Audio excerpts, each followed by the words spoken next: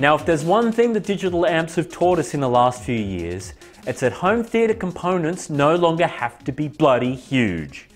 Hi, I'm Ty Pendlebury, and while the Marantz NR1605 isn't a digital amp, it's Class AB for those playing at home, it takes the same lesson to heart. This is a compact 7.1 channel receiver which packs in 50 watts per channel and still has room for 7 HDMI inputs which support 4K video. It almost goes without saying that as a modern receiver, it is equipped with both Bluetooth and Wi-Fi, with support for Spotify and Pandora. The look is distinctly Marantz though, with these resin corners, and it actually has a much larger display than the more expensive and bigger SR5009.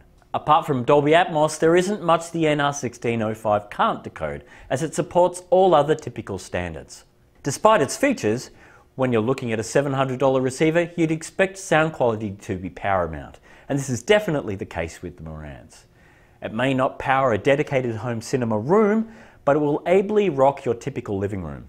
Music and movies alike sound great, and even the Bluetooth receiver is good.